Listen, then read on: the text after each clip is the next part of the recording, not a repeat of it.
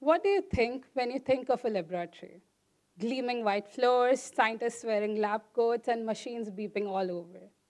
Trust me, that's what I thought too, until my first laboratory turned out to be our favorite common spots in our houses. You might have guessed it right by now, our kitchens. My journey didn't begin with a grand idea or a great proposal. It began with one simple question. What can you do with what you already have? And the answer was everything. I'm Binita, and today I'm going to be sharing a story of everything from nothing. So I grew up in a very beautiful tribal state in India called Jharkhand. And during my bachelor's, I developed a deep curiosity for science. But I had no luck pursuing research around me. Knowing that I wanted to pursue research, I tried to search everywhere until I stumbled upon a group in Mumbai which promoted undergraduate research. And this group was associated with a science education institute in India called Homi Bhabha Center for Science Education. With nothing to lose, I applied for a workshop there. And when I opened my email, I asked myself, how did I get in? And when I shared the news to my parents had the same question. How did you get in? Mumbai is so big, you might get lost. Is it a scam? Do institutes like this even exist? I tried explaining them everything, but trust me, I was also a bit scared. And after I explained them, they soon came along, and they said they still don't know anything about the program or the institute, but they would want to support me wherever I want to go. Knowing that I needed guidance to attend a workshop in Mumbai, I asked one of my professors who graciously agreed to be a part of this. At the young age, this is candid, at the young age of 19, entering such a big, prestigious institute felt surreal, just like a dream. A dream I didn't even know I was allowed to have. After I returned from Mumbai, in the March of 2017, 19, pretty young, I thought I would implement everything I learned in Mumbai. I was beaming with ideas, very scientifically stimulated, until I reached Ranchi, and reality hit me hard. And I understood that there's a glaring disconnect, and my excitement began to fade. I kept asking myself questions like, why aren't these incredible outreach programs not reaching cities like mine? Why are these resources, tools, and opportunities so concentrated in some places, whereas other places are left behind? Isn't science supposed to be for everyone? One day, while I was cleaning our old family kitchen, as we decided to move one floor down due to my mother's declining health, and we thought we'll turn that kitchen into a storeroom. And I want you to remember this, because the kitchen's fate changed. So I did not have a real lab or some fancy equipment. What I had was an old kitchen, a pressure cooker, some jars, a counter, and a deep desire in my heart to explore. That's how Kitchen Lab was born, a grassroots initiative that turned our old family kitchen into a space for science and learning. Our old pressure cooker had quite a career change. One day it was boiling lentils. The other day it got appointed to sterilize media for our experiments. Old tube lights were turned into test tubes. And we started using media bottles from old cold drink bottles. It felt like we were getting sponsored by some big cold drink company. When we needed zebra fishes, farmers came for our rescue, and they helped us collect it from the rivulets.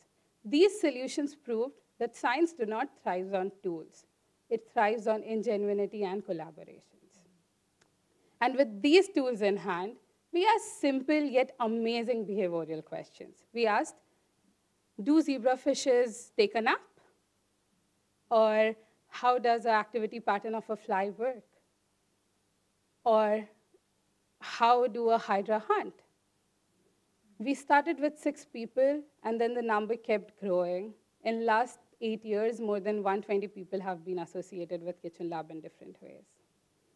These simple questions with Hydra, Moina, and earthworms turned us into a thriving community of students with diverse backgrounds. This Kitchen Lab made students devoid of any discrimination of financial status, caste, and untouchability. I was also then volunteering in a deaf and mute school, and Kitchen Lab inspired me to bring experimental biology to them. I saw them engage in their own unique ways. And then I realized science isn't just a subject. It's a language that can transcend universal barriers.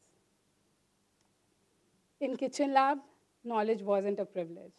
It was a shared experience, proving that science is truly for everyone. Recognizing your privilege isn't about feeling guilt. It's about taking responsibility. Let me ask you a question today. How often do we recognize our privileges?